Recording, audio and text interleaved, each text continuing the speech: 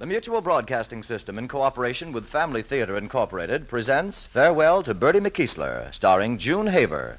George Murphy is your host.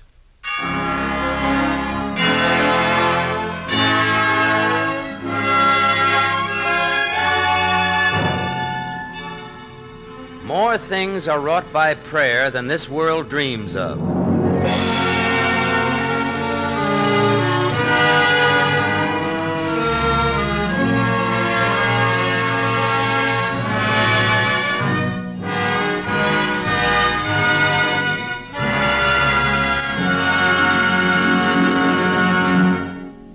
One of our great presidents once said, "The real reason for universal unrest is not to be found so much in politics and economics as in the sources of the spiritual life of our times. The sum of the whole matter is this," he said, "our civilization cannot survive unless it be redeemed spiritually. The primary hope that we can become less materialistic and more spiritual as men and as nations lies in our turning more to God, all of us. And the first step, it seems to me, is for us to decide that each of our families will henceforth institute the practice of daily family prayer. The family, you know, is the fundamental unit in the world society. And each of its members can be better, can be closer together, and can have more faith in the future if all of us together daily call on God to aid the nation and aid the world. It is not only true that a family which prays together stays together, but also a world at prayer is a world at peace.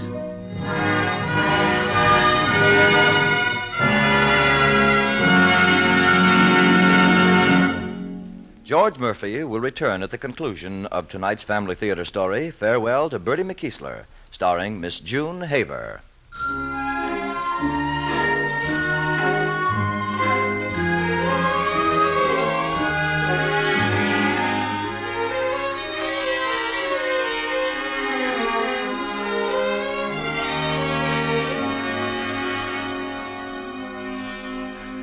Birdie McKeesler had been daydreaming behind the reception desk at Tyler, Flint, Standish, and O'Rourke for nearly a year when Mr. Tyler made an amazing discovery.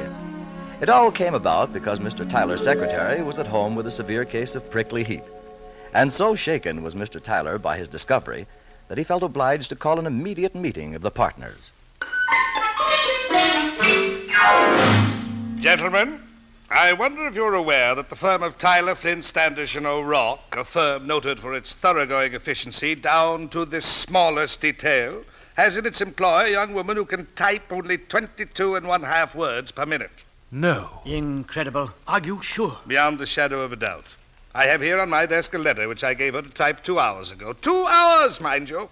She just brought it in, and with 3 erasures. I just can't believe it. It doesn't seem possible. But who is she? The young woman I refer to occupies the reception desk in our outer office. Miss McKeesler. Yes, that's it. Birdie McKeesler. McKeesler? McKeesler? McKeesler. The name means nothing to you? Absolutely nothing. First time I ever heard of it. I once knew a Millicent McKeesler in Wapakoneta, Ohio. Oh, come now, gentlemen. Certainly one of you knows this Miss McKeesler because one of you must have hired her. Not I. Nor I. Well, O'Rourke? You know me better than that. I wouldn't hire even an Irish lass who could type only 22 1/2 words a minute. Strange. Tyler, Yes? you don't suppose she could have been planted here as a subversive element? Oh, I hardly think... I know it seems far-fetched. Still, one can't be too careful. And it's just the sort of trick Flavin, Hepplewhite, Pringle, and McGrew would pull. Yes. I have it. Why don't we ask the young lady herself? She ought to know who hired her. A splendid idea, Standish. Nothing like going to the source.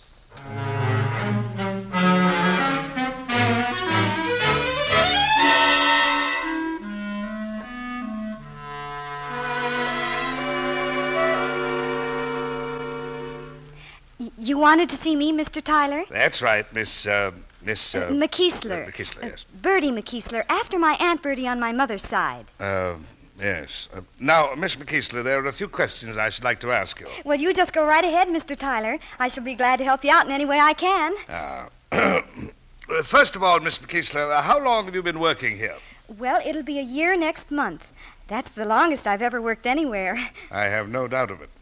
Now, do you recall who it was who hired you? Well, nobody hired me. in the proper sense of the word. Oh, but surely someone... Well, you see, it all came about because of my girlfriend, Mercedes McNulty. McNulty? That name sounds familiar. Of course. I hired her myself 2 years ago. Excellent girl.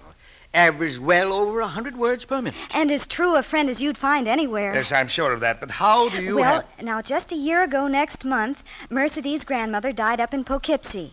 And Mercedes asked me if I'd sit in for her while she was gone. She said there was nothing to it. All I would have to do was say, "Good morning, Mr. Tyler. Good morning, Mr. Flint. Good morning, Mr. Standish. And good morning, Mr. O'Rourke." Oh, and answer the phone a few times. That's simple, eh? Yes, sir. And that's just the way it's been, too. Until this morning, that is. You know, it was a real surprise to me when you handed me that letter to type. Yes, it must have been. Oh, but now don't you apologize, Mr. Tyler. Like I said, I'm just glad to help out. I want you to feel free to call on me any time you like. Thank you. But if you don't mind my asking, just what became of Miss McNulty? Oh, that. Well, it was at the funeral. Oh, and it was a grand funeral, gentlemen. Mercedes wrote me about it. Flowers all over the place and not a dry eye in the house. Yes, but how do you... Well, now, it was at the funeral that she met this young man. And it was love at first sight, gentlemen. So, after a decent interval, out of respect to her grandmother, rest her soul, they were married. And you just stayed on? Well, I thought it was only right. After all, I'd promised Mercedes I'd sit in for her till she came back, hadn't I? Well, yes, but... And I haven't minded it one little bit. Really, I haven't. How have you been paid? Who issued you your checks? Oh, there wasn't any trouble about that. The auditor's assistant gave me a slip to sign, and my little old checks have been coming along just fine ever since. I see. Thank you, Miss McKeesler. I think that will be all for now. Yes, sir. And it's been a real pleasure talking to all of you gentlemen.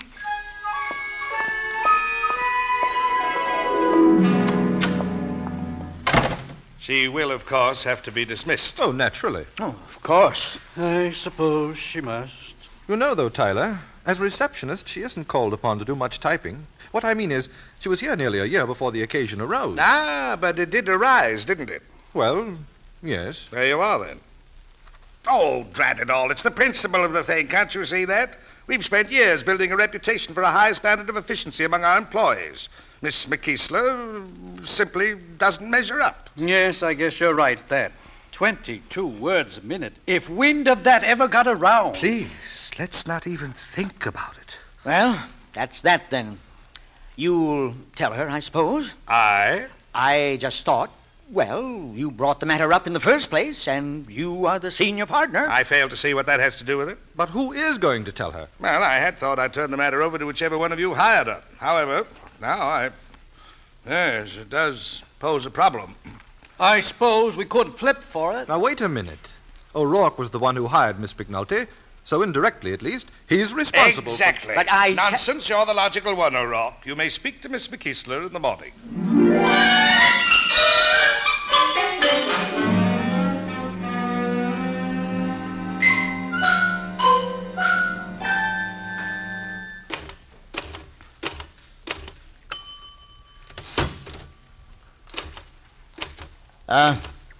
Good morning, Miss McKeesler. Oh, Mr. O'Rourke, you were so quiet I didn't even hear you come in. And you're early, aren't you? Well, the fact is, Birdie, Miss McKeesler, I wondered if I could have a word with you. Why, I can't think of anything I'd enjoy more. Of course, if you're too busy, Oh, goodness, no. To tell you the honest truth, there's many a day when I'm hard put to keep myself occupied till it's time to go home. Oh? If you don't mind my saying so, Mr. O'Rourke, you're looking very fit this morning. That's a new tie, isn't it? Yes it is. You like it? Oh, indeed I do. Now, there's a color that really does you justice. My wife gave it to me for our anniversary. Did she? Well, you're a lucky man. You know, it's a sign of true love when a wife picks out a tie that looks well on her husband. It is? A sure sign. Well, I'll have to tell Margaret that. Don't tell me your wife's name is Margaret. Why, yes. Why, that was my own dear mother's name, rest her soul. From County Cork she was. Is that a fact?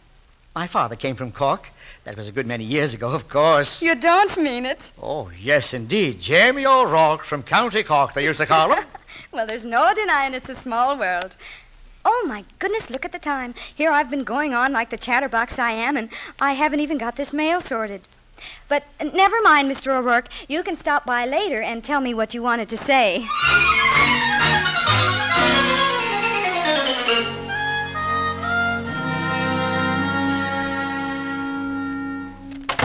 Morning, Standish. Good morning. Morning, O'Rourke. Good morning. What's the matter with you? Out on the wrong side of bed? Oh, say, you'd better get the employment agency on the phone first thing about a replacement for Miss McKeesler. Tyler, Yes? I haven't exactly told Miss McKeesler yet that she's leaving us. What? Fact of the matter is, Tyler, I think this may take a little more time than we had thought. More time? What do you mean? What's so difficult about telling an employer that his services are no longer required? It's done every day. I know. And it sounds easy when you say it, but... I'm disappointed in you, O'Rourke. I'm afraid I have no choice but to turn the entire matter over to Standish. Who, me? Precisely. I'm depending on you to speak to Miss McKeesler in the morning.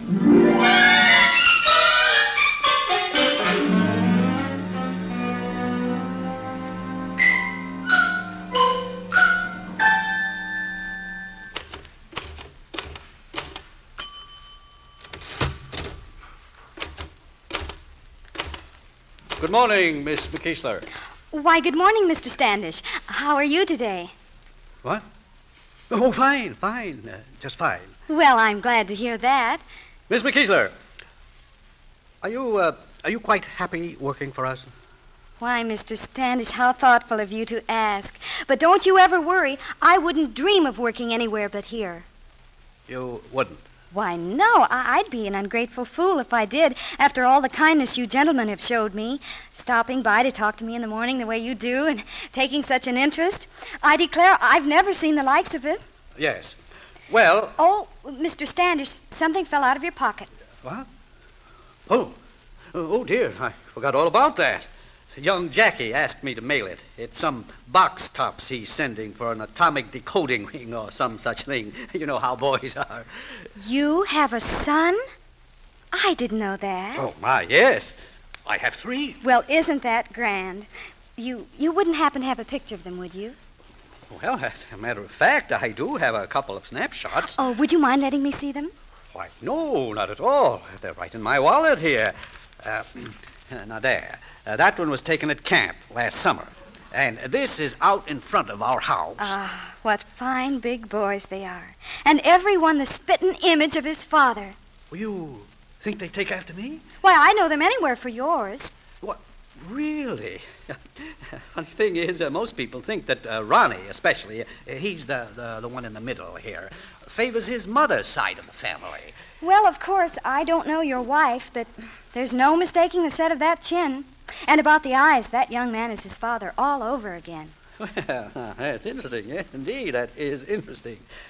Of course, I don't like to get into any arguments with my in-laws, but the fact is, I have always been of the private opinion that... I hope I'm not interrupting anything. Oh, good morning, Mr. Tyler. Good morning, Miss McKeesler. Well, Standish? Well, that is, I was just about to go into my office. Oh, wait a minute, Mr. Standish. Huh? You forgot your pictures.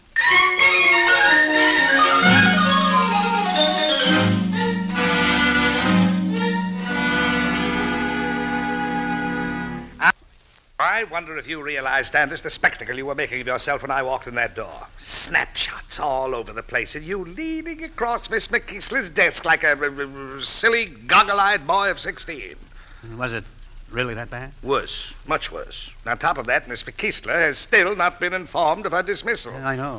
What in the devil is happening to this firm? We've hired and fired hundreds of people since we started in business. And now, faced with this simple, clear-cut task of discharging a highly inefficient young woman, you and O'Rourke... Flint. Yes? Do you think you could face the formidable Miss McKeesler and tell her in plain, unmistakable English that she is fired? Well, I don't see why not. All right. I want you to speak to Miss McKeesler in the morning. And this time I want results.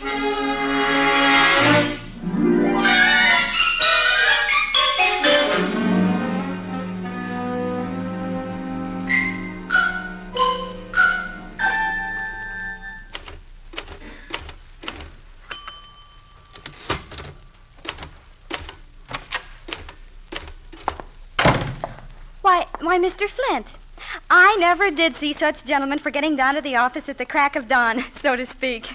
It's no wonder you've made a success of things. Miss McKeesler, I shall be brief. Well, by all means do, if it pleases you. You understand, I speak not for myself alone, but for the entire firm of Tyler, Flint, Standish, and O'Rourke. Oh, my, that must be a dreadfully big responsibility. Yes. We want you to know, Miss McKeesler, that we, all of us, that is, Tyler, Standish, and O'Rourke, as well as myself, we are not unappreciative of the fact that you have been with us for nearly a year. And although your association with this firm did come about somewhat by accident, we assume that you have served us to the best of your ability. However... Please, Mr. Flint, don't go on. I beg your pardon? Well, if it's a raise you want to give me, I can't let you do it. But, Miss McKeesler, that is... Please, you don't understand. Well, I understand that you're the dearest, kindest gentleman in all the world, and it's exactly because of that I wouldn't feel right about letting you pay me any more money. I get along very nicely on what I make now, and I'm making every cent of what I'm worth. Maybe more. Nobody knows that better than I. Well, I don't quite know what to say. Well, you just thank the rest of the gentlemen for their kind thoughts, but you tell them I couldn't accept a raise. Well, that will certainly come as a great surprise to them. Well, now, I'm sure they'll see my way of it if you'll just explain. Mr. Flint, would you turn this way a bit? What? There, just what I thought. The bottom button of your coat is hanging on by only a thread. Oh, so it is. I hadn't noticed. And you'll lose it sure before the day's out if it isn't fixed. Yes, well, I'll have to stop by the tailor's. Why, you'll do no such thing. I have a needle and thread right here in my purse. Now, that isn't necessary, Mrs. McKeesler. Really... Oh, I can have it fixed in less time than it takes to argue about it. Now, you stand a little closer here, will you, please? Well, all right. There, that's fine. I guess this is what comes of being a bachelor, eh? You? A bachelor? Well, now that's hard to believe. It seems to me that some nice woman would have set her cap long ago for a fine-looking man like you. Well, I was engaged at one time. Her name was Caroline. But she decided in favor of someone else. No. Why, the lady must have lost hold of her senses. Oh, she seemed very sure of herself. Of course, he was rather a dashing chap. A furniture salesman. A poor choice if you ask me. And I'll bet she regrets it to this day. Well, I don't know about that. There. There you are. Oh, that button won't be coming loose for a long time. Well, thank you. Thank you very much. Oh, it was no trouble at all. You know, it's odd that the subject of Caroline came up. It just happens, you see, that she was left a widow 3 years ago. And it has occurred to me recently that, well, it might not be out of order for me to call on her at any rate. Why, I don't think you should have a doubt in the world. Yes, after all, we were friends at one time, as I said. And we're both older and wiser now, so I dare say we could let bygones be bygones. Why, of course you could. You know, it's a crying shame to let the poor dear lady sit there all alone. No, she's not exactly alone. She has 3 children. Oh, but it's not the same. It's not the same thing at all, and you know very well it isn't. You think I should get in touch with her, then? Why, it's the only decent, friendly thing to do. You're right. By George, you're right. I'm going out and call her this very moment. Why, who knows? I might even have lunch with her.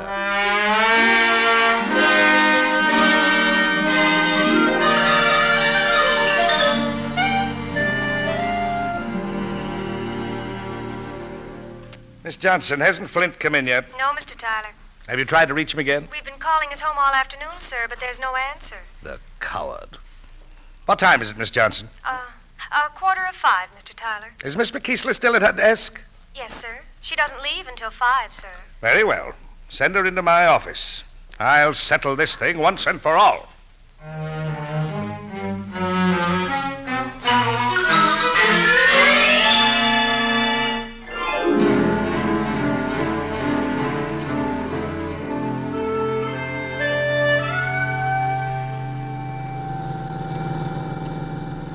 It was so sweet of you to drive me home, Mr. Tyler. Not at all. I often think it's easier to discuss such matters away from the hurly-burly of the office. Oh, it is, I'm sure. Miss McKeesler, I have always been of the opinion that when something had to be said, it was better to come right out and say it and not beat around the bush. You must have looked into my mind, Mr. Tyler. I was thinking that very thing myself. You were? Yes, sir, and you're right. I can't put it off any longer. Oh, I've been trying to tell you or one of the other gentlemen for over a week now, but you've all been so good to me, heaping kindness upon kindness. I just couldn't find the heart to do it. I'm afraid I don't quite follow you. Well, like you said, Mr. Tyler, no good can come of beating around the bush, so I'll come right out with it. The bare fact of the matter is, I'll have to be leaving you soon. What? I hope you won't think too harshly of me. It isn't that I'm ungrateful or dissatisfied. It's just that Tim, he's my young man. Well, Tim has been after me to marry him now for 3 months, and I finally set the date for a week from next Thursday. I just can't believe it. I know, sir. I was afraid you'd take it pretty hard. But don't you worry now. I'm sure things will all work out for the best.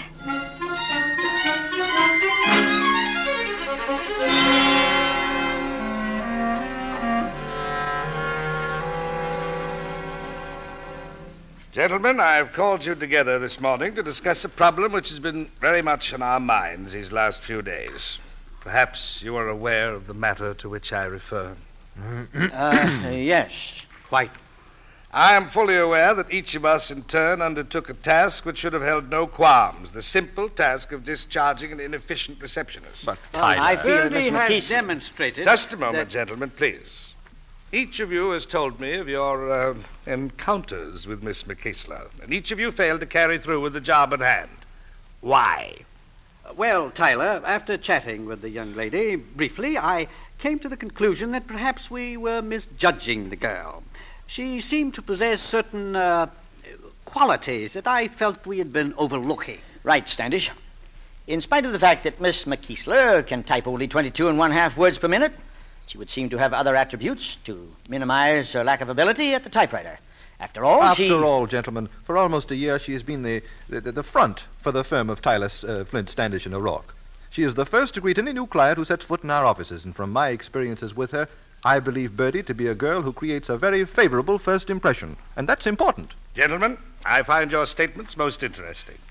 I, too, have great admiration for Miss McKeesler.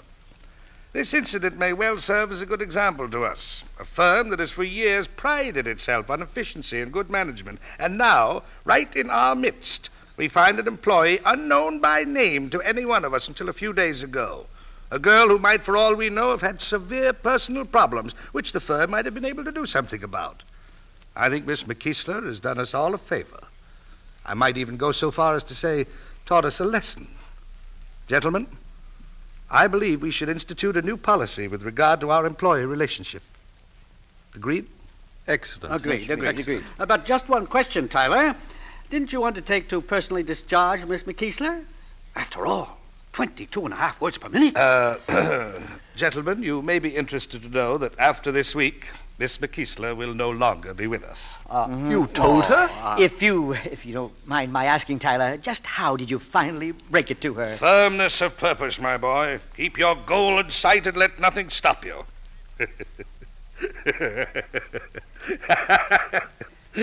I'm afraid I must admit that my task was made somewhat easier by the fact that Miss McKeesler is planning to be married shortly. Well, what do you know? Isn't that nice? I hope he's good enough for her. Yes. Well, that brings me to my reason for calling this meeting. In view of the fact that Miss McKeesler will have been with us for nearly a year, I thought perhaps it would be appropriate for us to present her with a parting gift. Sort of a nest egg, so to speak. By all means. Oh, quite. Count me in. Very well, then, that's agreed. Now, as to the amount, it occurred to me that a suitable sum might be $500.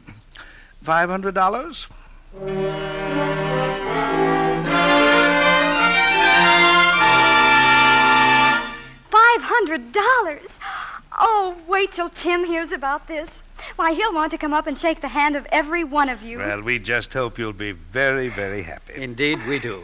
We all wish you the best. That goes for me and Caroline, too. Oh, you're so good to me. I think I'm going to cry. Now, None of that dear. now. Here's my handkerchief. Thank you.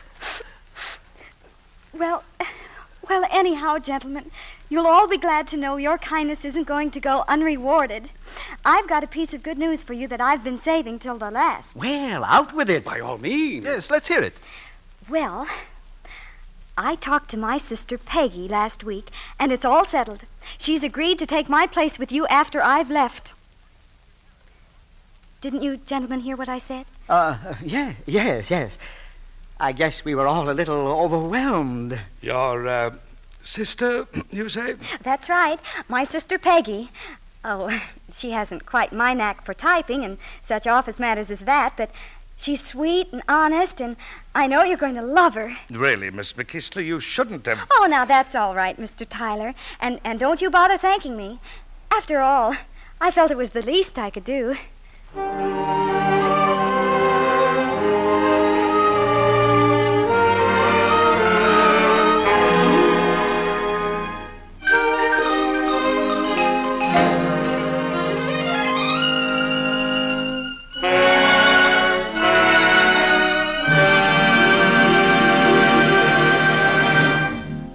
This is George Murphy again.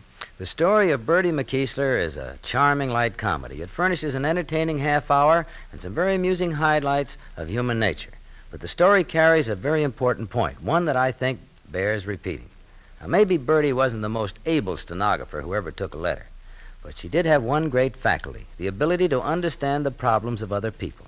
She was able to put herself in the other fellow's place. The more each of us can do that, the fewer misunderstandings will arise, the less friction. We need understanding these days, especially between individuals, within families, between groups and classes, and most of all, between nations. One of the great commandments is, "Thou shalt love thy neighbor as thyself." To aid us in this endeavor, we should, as families, call on God together. We should do that daily, so that we will be constantly reminded of our obligations. Remember, a world at prayer is a world at peace.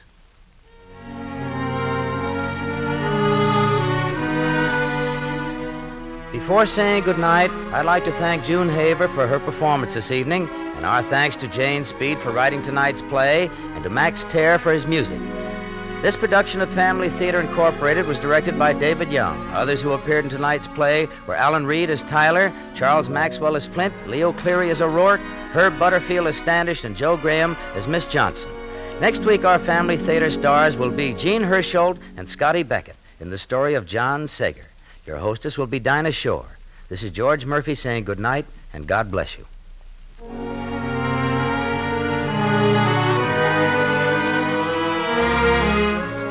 This series of the Family Theater broadcasts is made possible by the thousands of you who felt the need for this kind of program, and by the Mutual Broadcasting System, which has responded to this need. Be with us next week at this same time when our Family Theater stars will be Gene Hersholt and Scotty Beckett, with Dinah Shore as hostess. Tony Lafrano speaking.